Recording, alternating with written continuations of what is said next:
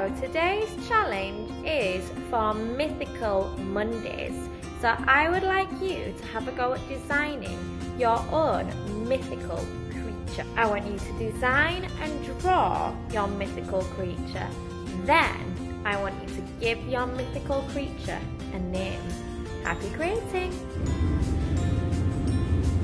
So the easiest way of creating a mythical creature is to study real life creatures, real life animals, and to pick features from them, combine them together, and you've created yourself a mythical creature.